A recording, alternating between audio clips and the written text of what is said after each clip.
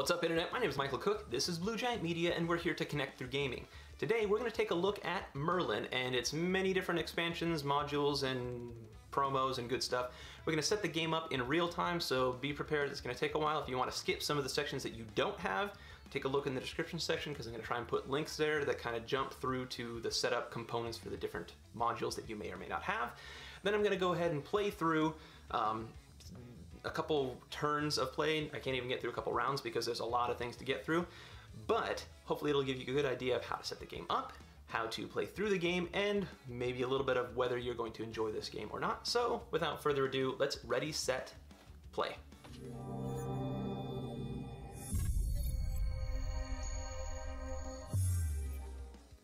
All right, so Merlin is a worker placement rondel based game where you're going to be moving your knight around a circle through different principalities and doing all kinds of different actions to basically be the best knight of the round table.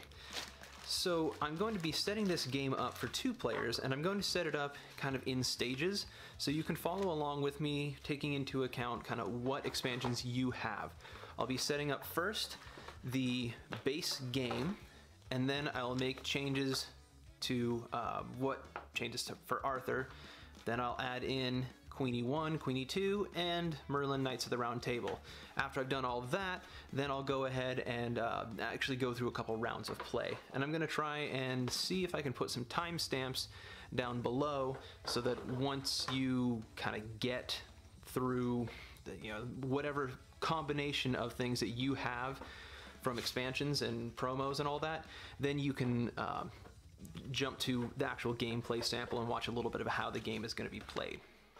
So, with that in mind, let's go ahead and set the game up. I'm going to set aside quite a few things now because I'm going to set it for the base game. So this is only going to be used for Arthur, so we're going to set that to the side. These are also only used for Arthur. Well, this is only used for Arthur. This is just a place to put your different quest cards, so you can use this either way, whether you're using that expansion material or not. And either way, we're going to set up the board, and we'll go ahead and put this right about there. That looks good. Okay, each player, and we'll also set these aside also for Arthur. Each player is going to get their player boards. Then I'll set that aside for now as well. It's part of a module, and that's part of an expansion. So each player is going to get their player board, and they are going to get their 4 henchmen, which they're going to go ahead and place on the corresponding spaces on their board. They're going to get their pawn. You can set aside the black. Oh, I will set aside the black die for now because that's only in the Arthur expansion. For right now, you will have these seals in your game, but they are used with a module that kind of comes in the game that you can choose to play with or not. So I'm going to set them aside for now. We will get to them later. You're going to take your score marker, put it over there on the 100 or 0 space. Okay, you're going to take your influence and put them right there. You can go ahead and put your dice in there, your Merlin staffs on there, and you can set your manners and your 100 token off to the side. We'll be adding a couple more things over here later in the game, or later in the setup, but we'll get to that. All right, and then we'll do the same thing over here. Gonna go ahead and move the seals and the black die off to the side. Going to move the manners and the score token to the side. All right, got our influence. Gonna put our score marker out. Got our dice. Got our different henchmen. And there we go. Okay, we're gonna go ahead and open this bag. We're gonna grab all the different quest cards. You're going to shuffle them up better than I'm going to right now.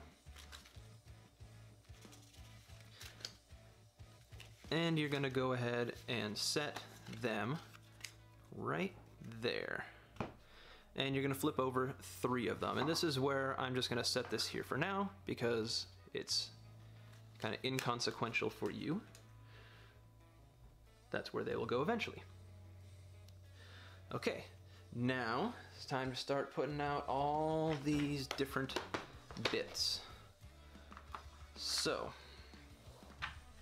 got a lot of stuff here. We're gonna, in each of these 6 principalities, we are going to put the corresponding flags, the corresponding shields, and the corresponding building resources. So each of these flags is going to give different abilities that let you break the rules or use your dice differently or move differently throughout the game, among a couple other things, I guess. So for instance, this blue one, the blue flag, is going to allow you to move counterclockwise. Is that gonna focus? There we go. Lets you move counterclockwise around the circle, whereas you're usually only going to be going clockwise. The purple flag there allows you to flip one of your dice over before using it, meaning you can turn a 1 to a 6, 6 to a 1, 2 to a 5, 5 to 2, etc.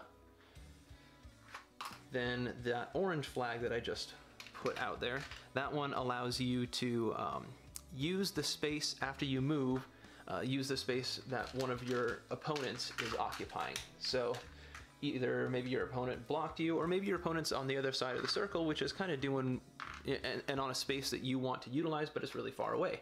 Well, you can go ahead and use an orange flag, and you can move, and no matter where you are, you're not going to do that. You're going to do what their position says. This brown flag allows you to move across the circle. It says that you're supposed to move the number of pips and then move across the circle. There's very rare circumstances where it's going to matter whether you move before across the circle before or after, but it can matter because you are going to be jumping over other pawns. So if you were to move and then cross, then you might be in a you'll be off possibly a space or so. All right, the black flag right there allows you to get rid of one of your stacks of traders. You're going to be getting different traders that you're going to have to deal with every couple of rounds, because every scoring round is, scoring rounds are every other round, and each of those scoring rounds you're going to be dealing with 3 traders, but they could be 2 of them on the same space. What this lets you do is choose one color of these 6 at the top and get rid of all the traders of that type. So you might get lucky and get rid of more than one. And then this gray flag, the last one over here, is going to allow you to complete 2 quests in the same turn. Normally you can only complete 1 quest. That allows you to complete 2 quests in a same turn, and if you do, then you are going to get a 2-point bonus, which is basically like completing 3 quests in the same turn, which can be a lot of points. All right, so we're all set up there. Now we're going to go ahead and grab the traders that I was telling you about. We'll go ahead and mix them up and grab 3 of them for each player. So here we got an orange, a blue, and a brown. And over here, this player is going to have a blue, orange, and gray. All the rest of these, you're going to go ahead and stack them up on the corner of the board with their silhouettes on them.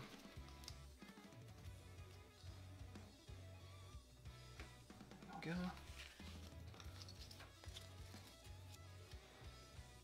Okay, now we are going to grab the first player, Crown, which is, let's put there for the moment. We're going to grab all these apples and put them right there. We're going to grab Merlin, and we're going to put him on the dragon principality, the black principality over there. Then we have, this is the round tracker, and it looks like we're all set there. And then the last thing that we're going to do is set up our environs, the environment over here, which is where we're going to be building, and it's got some area control elements to it. There's spaces on the board that when you move your worker onto them, you're going to be able to spend resources, and depending on what resource or building material you use, you're going to be able to build a manor on one of those axes. So you're going to take out, in a 2 or 3 player game, which I'm setting up a 2-player game, you're going to take out one of each color of the hexes with and without a tower, and you will set them aside. Okay, the rest of them, you're going to go ahead, mix them all up, and set them out. You want this to be random because this is, as I said, a bit of an area control element to the game. The larger area of the same color there is, the more valuable that area is going to be. So you don't want to kind of influence what's going to happen one way or the other. So go ahead and keep it random. Try not to pay any attention or influence what comes out. And there we are. Okay, now we are just about set up. We're going to grab Excalibur, put it on this space right here, and the Holy Grail, and put it on that space right there. Then each player is going to get one of these that is going to indicate where they're starting and what resources they're going to have. So we've got those two, and each player will also then get 4 quests. 1, 2, 3, 4. All right, and these will normally be kept secret, but I'm going to go ahead and flip them over so that we can see what's going on. All right, now let's look at these different start tiles that we've got here. So this shows that this player is going to start in brown, and they'll start with a brown flag. They're going to get an orange shield, a purple building resource, and influence in blue. This one right here says they're going to start in purple, and they're going to get a blue shield, a gray resource, and an influence in black. So we can go ahead and set those out. That, get a purple flag, and a blue shield, which is nice because we have a blue trader. That's going to allow us to block that trader. We're going to get a gray building resource, and we're going to take one of our influence tokens and we're going to put it in black. And each player is supposed to get an apple to start the game. So apple, 4 quest cards, and everything shown on here along with all of your color pieces. Over here, this player will start on the brown. They're going to get an orange shield, and these are somewhat determined by what's kind of coming around the circle. So as you can see, I started here, so I got one of those shields, one of those resources, and one of those influence. So it kind of moves back because you can only move clockwise, so you kind of get a benefit of the places that you're not going to reach for as long. All right, anyway, we've got our orange shield, which again is good, helps us out. A purple resource, or I keep saying resource, but they're building materials, and an influence in blue. After that, these are no longer needed. Grab that brown flag and put it there. Okay, now we are set up for the base game. So I'm now going to move on to add the module that comes in the base game. This is really pretty simple. All we're going to do is we'll go ahead and slide our boards down. Actually, no, we'll keep them up. And we'll put this below our boards. Okay. And what these do, now we will have our seals, is when we finish a quest, instead of getting the points for the quest, we have the option up to 4 times in the game to put down one of these seals on the board here. So as you can see, each quest is going to have, I'm sorry, the lighting's not wanting to catch these. There we go. So you've got the cost up here, which doesn't mean you're going to lose that. That's just what you have to have in order to complete the quest. The number of points you'll get up in the corner, which is also the level of the quest, and what kind of henchman it's related to. This is your shield bearer, which gets you shields. So when you finish this quest, you can go onto the shield bearer column here, and you can go ahead, and since it was a level 2 quest, you could either cover this one space or the level 2 space, giving you a benefit for the rest of the game. If I were to cover up the one space, for the rest of the game, anytime you complete a quest that has that particular henchman on it, you're going to get an additional point. And it's the same thing for the level 1 of all of these. Level 2 is also the same for all of these. What this one says is whenever you move onto one of the principality spaces, which are the colored spaces that allow you to interact with a principality by sending one of your henchmen, that you can choose to send that particular henchman to somewhere other than where you are. So instead of putting him in purple because I'm in purple, I can send him to any of the different places. And then the bottom row of each of these is going to give a one-time use special ability. So you can take this and then you can flip it over to show that you've used the ability. This one lets you put out 2 manners. This one gets rid of some traders. This one lets you trade in resources for victory points. And this one lets you put henchmen out where you've got influence or something like that. So those are all one-time use things. So that is that module. Now we're going to move over to Queenie number 1. So Queenie number 1 is going to involve the environs here, and what it does, you can see I've got these right here. It comes with these, which are going to replace the blank environs spaces.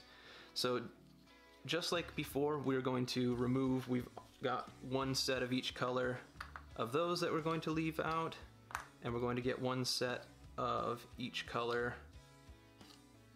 of the Queenie ones to leave out.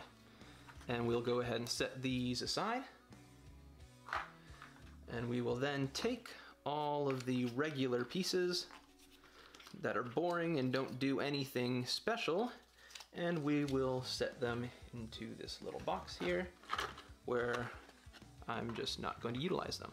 Then we'll do the same thing. We'll mix all of these up and place them out. So we'll go ahead and do this, mix everything up, and start flipping these over. So what these do is when you get a chance to put a building, one of your manors out, which it happens when you land on this space, where it's got the little manor with an arrow down to the hex. So I could spend a black resource cube to build a manor on any of the cubes or hexagons that are kind of shooting out from that space. So depending on what building resource you have at your disposal, you may or may not be able to build on the hex that you want to build on. Now, you will score points in each of the scoring rounds, which are at the end of the second and the 4th and the 6th rounds, the even numbered rounds. You're going to score points based off the size of the area that you control. So if you control an area of 3 because you got 1 and your opponent has none of the spaces occupied by a manor, you'll get 3 points. But now, in addition to having that area control aspect, now you've got all these different bonuses. So when normally you've only got the towers, which when you go there you get to take any influence where, putting an influence where you want, grabbing any flag that you want, or grabbing any shield that you want. Now you have the ability to get a point and an apple, to take Excalibur, to get an extra Merlin staff, which now we will go ahead and bring those out and set them, well, we'll just set them right here for now. To be able to look where you've got an influence and get a shield and a building resource. To be able to make an opponent, all your opponents, lose a shield or a building resource. So you just got a lot more fun things that you can do rather than just control out here. Okay, so that is Queenie number 1. So the next one that I'm going to bring out is going to be Queenie number 2. And this is another one that's relatively simple, and I like it quite a bit. So what it's going to come with is some of these different ways that are going to tell you how you can utilize your decrees, which is what this is. Come on. So it says on here that you're going to be able to turn in 1 decree that you have gotten to increase or decrease a die roll by 1, and you can turn in 2 decrees that you've gotten to take any resource of one of the 4 types that you want, or you can turn in 3 of them and just get 5 points. So what do these do and how do you get them? They're going to give you either points, shields, flags, building resources, building materials, I mean, all the different things that you can get out there. But the catch is they're going to be randomized and mixed up, so whenever you go to one of the different principalities, and you send a henchman to do an action there, instead of doing that particular henchman's action, you can grab a decree, which it's a little bit of a crapshoot. You're getting something that you may not know you don't know what it is. It may not be super useful, but maybe you don't need any purple stuff. None of that is what you need. So, well, might as well grab a decree. Because in addition to being able to get something that's could possibly be from all the way across the circle and might be a little bit hard to get access to, you can also turn these in to get different bonuses. Like I said, after you've collected one of them, you're going to set it to the side, and when you want to, you will spend them. And you can spend 1 of them to increase or decrease a die roll. You can use 2 of them to take any 1 resource that you want. So basically, if you've taken 2 decrees, you're going to get 2 resources that you may or may not have needed, and 1 that you need for sure. So it's definitely more effective. So they can be pretty interesting, and they're also very simple to add in.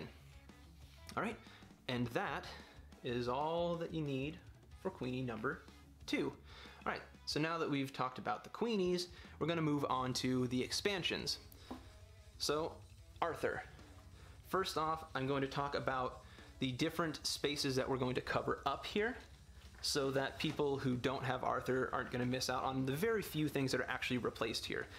This one right here allows you to turn in 2 of your quest cards for 2 of the ones that are showing out here. So you can swap out 2 of the ones that you don't like and get 2 that hopefully are going to be more helpful for you. Other than that, all the other different spaces are going to be represented in one way or another, except for, I think it's that one? No, that one's still here too.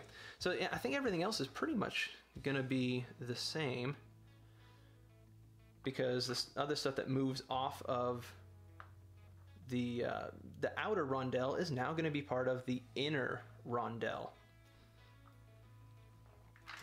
It also comes with a stand-up round marker, a new round tracker, because now, in addition to the other things that we would score at the end of the 2nd, 4th, and 6th round, we also are going to score the pikes.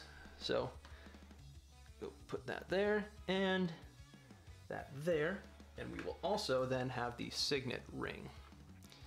Okay, then we're going to grab Arthur, and he's going to start on the space with the crown right here.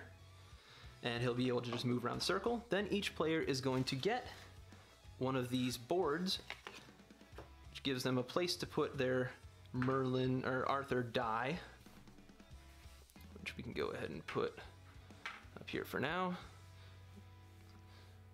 As you can see, this game can take up quite a bit of table space. We're going to grab the pikes from in here, and then you would go ahead and shuffle these up, and then grab 4 to place face up, and the rest of them are going to be put face down. Okay. And with that, I'm going to move this so we have a little bit more space to work with. I do have some room to the sides, but I don't want to get too far off to the side here. I want you to be able to see what's going on. Okay. And that's pretty much what changes. The different action spaces, the pikes, which give you another way to get resources and some more scoring, and an extra die, as well as a whole separate rondelle. So there is actually one more thing that changes, and it's the fact that the gray flags and the black flags are going to be replaced with new ones. So these flags are going to be doing not only are they different, they serve completely different functions. This one allows you to increase or decrease any die roll by 1, and that's going to also be able to mean you can stay in the exact same place or move up to 7 spaces. And then the gray flag now allows you to use any die to move anybody. So I could use one of my regular dice to move Merlin or Arthur forward or backwards. So pretty nice. And now we are all set up for Arthur. And finally, the Knights of the Round Table. So with the Knights of the Round Table, you're going to take the ones, they are in stacks, A's and B's. Each one is going to get shuffled up, and then the player that is the start player is going to get the A's, and the player who is last in turn order is going to get the B's. You're going to look through them and pick whichever one you want. I'm just going to grab the top ones though. And then you're going to pass them. So first in turn order would pass them to the second in turn order, and last in turn order would pass to the second to last in turn order. So they basically are going to go around the table in opposite directions, so that at the end each player has one A and one B knight. Now each of these knights is going to give you a special ability that could be a little bit more persistent, or it could be something that just happens a couple times, or it could be something that happens a lot. But most of them, I think all but one I think, is going to use, oh, none of them are going to use those, is going to use some of these different tokens. So we've got Sir Bedivere here, who lets this player start with 2 extra quest cards. So they're going to have 6 quest cards, and they can use these tokens here to turn in a quest card from their hand for one from there. So they can get rid of one that they maybe just don't want, or maybe they wanted to collect 2 that round, so they got one that they wanted, and then they swapped one for the one they wanted. All right. Let's go ahead and put all of these out there. And then Sir Tristram here has the ability to manipulate dice. So as you can see, these got 6 of these tokens, so it can only be done 6 times, because every time you do any of the different knights' abilities, it's going to use their token. So whenever you do discard one of those, you can increase or decrease your die roll by up to 2. But you can't go below 0 or above 6. So unlike this flag right here, you can't end up staying in the same place and do the same action 2 turns in a row, and you can't move 7. But it does give you a lot of flexibility. But it can only be used 6 times. And then over here, we've got, who's that? This Sir Gawain. Let's see, where are his tokens? Looks like they're right here. All right. So it gets 3 uses, but those uses allow you to make either the Merlin or Arthur die whatever number you want. So 3 times through the game, you can make Merlin and Arthur move to do exactly what you want them to do. And the last one over here is Sir Percival, who can use their ability 8 times. And what that will let you do is, when you're completing one of your quests, let's say I had a black and a gray resource, I can use this to say, all right, I know this one's not the right color, but I'm going to waive that for this particular use. So 8 times they can complete a quest using the wrong colored items. All right, so now we are completely set up using every possible bit that is out as of September 2019. So, how do you play the game? Each round is going to consist of all players simultaneously rolling all of their dice. I like to put the rolled dice up here locked in, and then as I spend them, I move them back to where they came from. So this is kind of a quick picture of what I've got at my disposal for everybody to see. Some people I've seen, for some reason, they happen to like putting them there when they're done, but I don't think it really matters too much ultimately. So starting with the first player, they're going to be looking at kind of what resources they might want to get, what they might want to put out here, what they've got at their disposal now, all kinds of stuff to try and see what's going to get them the most points. They know they want to repel these traders. So I'm looking here, I've got this guy right here. It would be nice to move forward and get an orange shield right off the bat. So I could do that. I could also take Arthur and go, because your pawn is only able to use its colored dice to move forward. So I can only go forward 5, forward 4, forward 5, or forward 6. But I can use this Merlin die to go either forward or backwards, the value that it shows. Same thing with Arthur. So with Arthur, I could go 1, 2, 3 and get any building resource that I want, or I could go 1, 2, 3 and grab the Holy Grail. And when you grab the Holy Grail, you're going to get an apple, which apples are worth 1 point at the end of the game, but they also, you can spend them to make a die whatever number you want. And then this is also going to factor in at the scoring rounds. It's going to increase influence to help you win ties and score points. One of the many ways to score points during scoring rounds. So neither one of those is especially appealing to me, so I might say, well, I'm going to wait for my opponent to use their die, hopefully, so that then I can move somewhere else, more desirable for me. All right, so what are we going to do? Let's see, black resource, having them in the gray. I can also flip a die over. But I think I'm going to go ahead and use this 4 to go 1, 2, 3, 4. Whenever I land on a principality space, I can choose any of my henchmen to go there and do an action. So the builder gets you a building resource. The shield bearer is going to give you a shield, which is what I'm going to take. So I'm going to go ahead and place him there. And you also want to get your henchmen out, because one of the things that you score in each scoring round is for each one of your henchmen that's out on the board, you'll score a point. So it's advantageous to get them out and working for you. The flag bearer is going to give you a flag.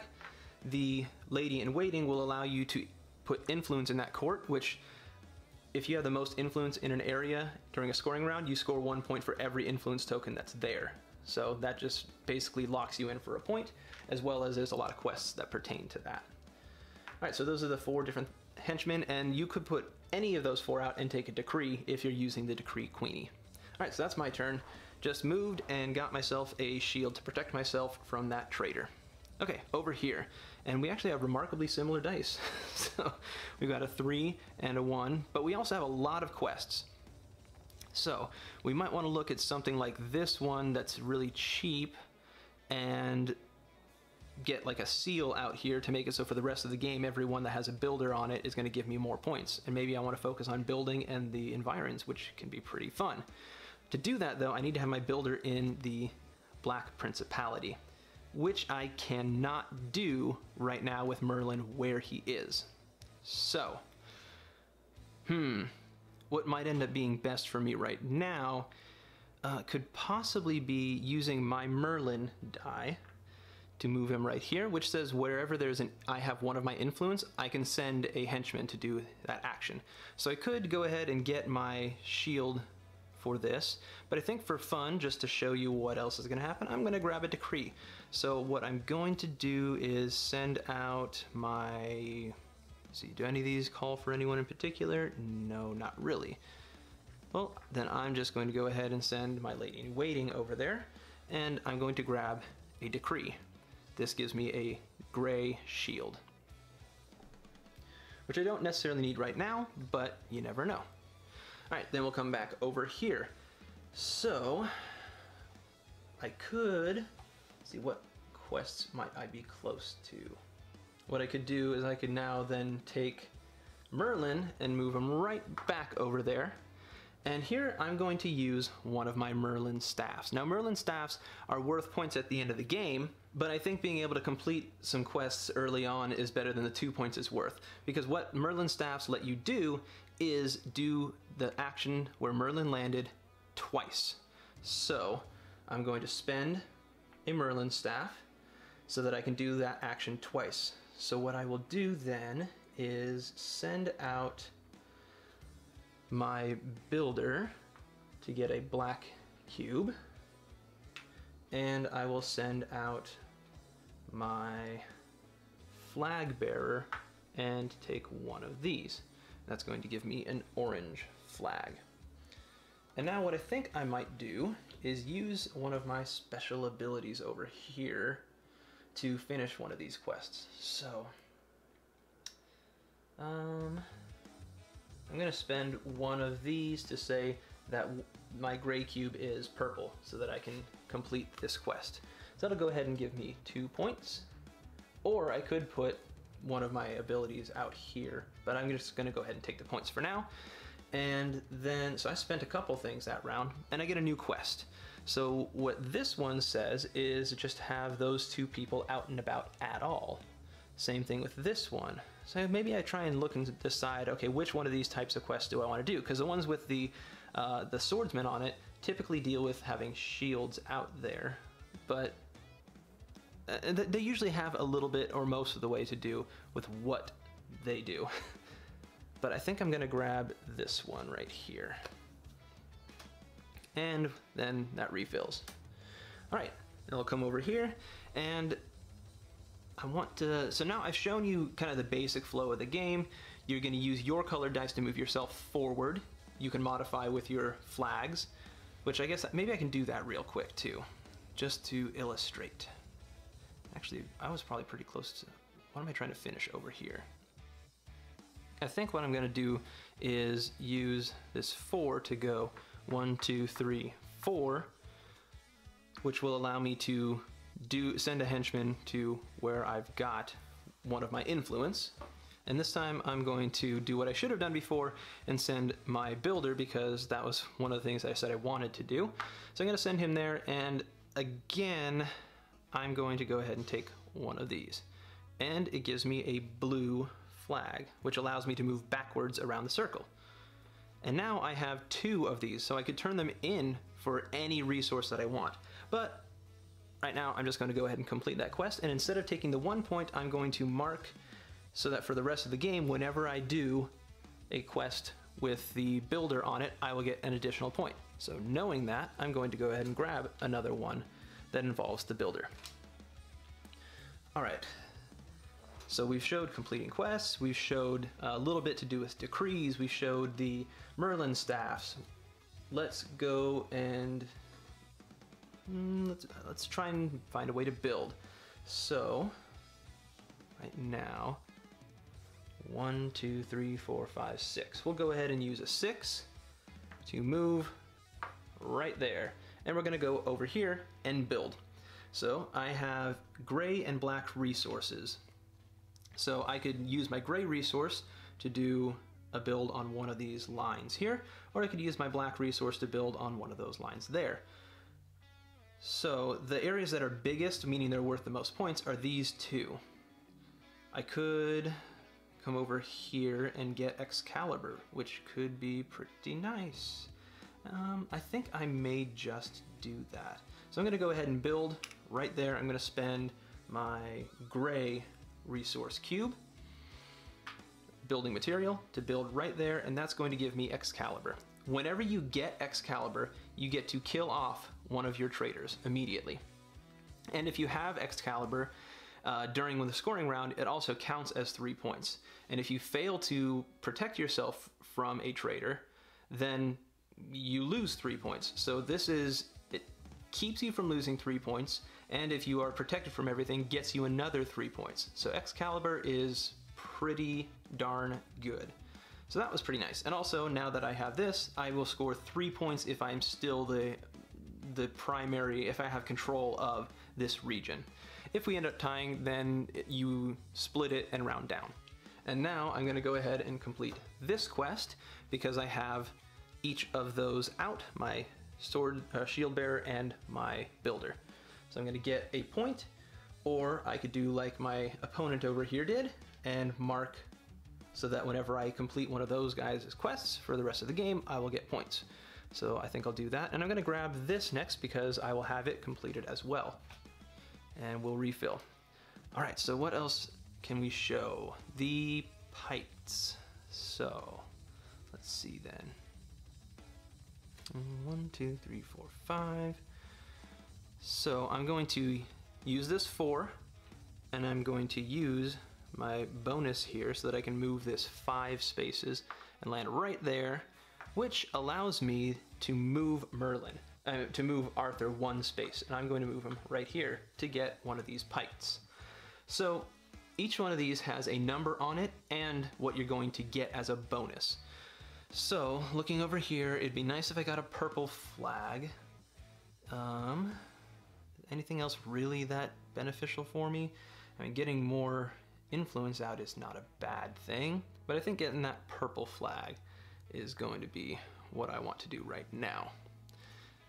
So not only am I going to get this purple flag right away, during each of the scoring rounds, the number on here determines basically how friendly you are with the pikes, and whoever has the most reputation or is friendliest with them is going to be safe and actually honored by getting 3 points, and whoever has the lowest reputation with them is going to be attacked and lose 3 points. And that's true even in a 2-player game. You don't say, you know, it's not friendlier just because there's fewer people. You're still going to have one person get 3 points and one person lose 3 points. So that not only gave me a purple flag, which is going to help me with this and help me just in general, it's also going to help me hopefully not lose 3 points. Okay, other things, we've talked about apples, we've talked about building. There's a lot of spaces that allow you to kind of exchange things. So you can exchange any resource for any other resource. This says for every shield you have, get a point.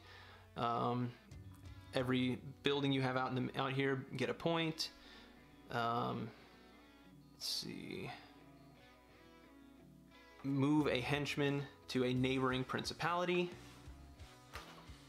This one right here lets you reactivate a henchman who's already been used.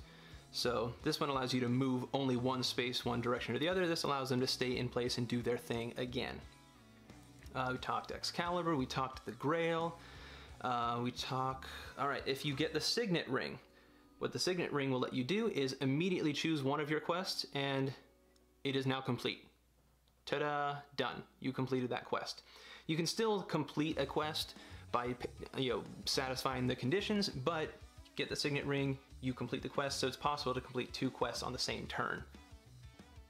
So now that I've kind of gone through all the different possible actions that I think you can take, how you're going to move around, how you're going to complete quests, how you can use your Knights of the Round Table, how you can use your flags to do kind of different things, move backwards around the circle, flip a die over, move all the way across the circle, the pikes. What I want to talk about now is scoring. So at the end of the 2nd, 4th, and 6th round, you're going to do a scoring. And when you do that, you're going to, let's see here, you're going to compare the pikes to see who has the most and who has the least. You're going to look at whether you've defended yourselves from the traitors, and if you do or don't, you're going to lose 3 points. If you have Excalibur and you've protected yourself from all of them, you will get an additional 3 points. You are then going to get 3 new traitors, and then you'll score points for, so right here, like I said, a group of 3, I've got the most in there, so that'd be 3 points. And an addition that's different from the base game, if you have the Arthur expansion and you happen to have, like, let's say I had 2 in there because I tried to be challenged and I wanted to win that. I have to remove down to only having 1 in each of those regions. So if there's a region that's got like 7 in there and I've got 4 of them taken up, well, guess what? 3 of those are going to get cleared off. So it's trying to kind of keep from one region being over dominant. Then you're going to look at the influence going around the table. So right here, there's 1 influence in there and they're the leader, so that's 1 point. If there were 3 in there and I'm the leader, I'm going to get 3 points. If There were 4 in there, and it's a true tie. You split the points unless someone's got the grail, then they go, yeah, I'm gonna go ahead and win that tie and take all 4 points. And then you will score points based off of how many of your henchmen are out doing their jobs. You'll get 1 point for each of those. Then at the end of the 6th round of scoring, you're going to get an extra point for each apple and 2 points for each Merlin staff that you have. At the end of all of that, whoever has the most points is going to be the winner. So, whew, that is how you play Merlin.